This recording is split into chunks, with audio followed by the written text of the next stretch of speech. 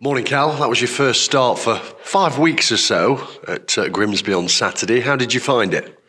Yeah, it's probably felt longer than that, to be honest.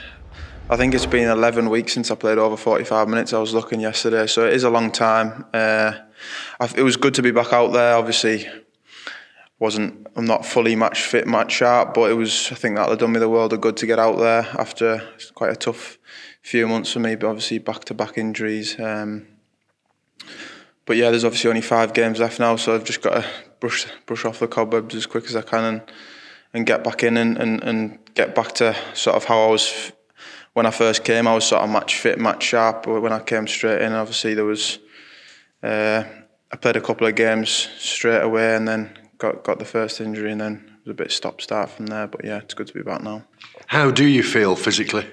Yeah, I feel good now, but I felt good when I got injured, and obviously match fitness is massive, and you can't really replicate it in training as much as you try to, that sharpness and fitness. But even when I come back from the groin, I felt really good, and then in my first start, obviously, did my calf, so it's hard to know when. I felt really good when I got injured, but I feel good now, and I think that will have done me the world of good.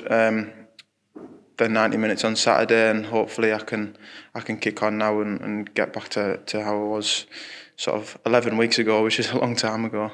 Just how does it affect your game, your performance, when you're not quite, as you say, match fit?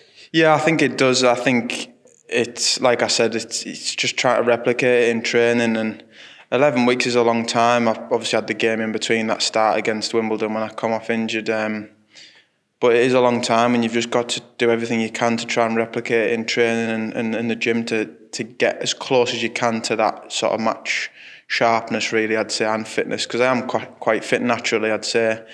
But the only thing that you can do is play games, and obviously I've got that one out the way now, and I've got through that, but it's sort of the business end of the season now. There's 5 games left. There's no room for rustiness, for tiredness. It's sort of that's gone now. That's behind me. Head down, full throttle, and do everything we can to sort of get over that line. When you're not quite at 100%, as you're not, do you have to adapt your game in any way?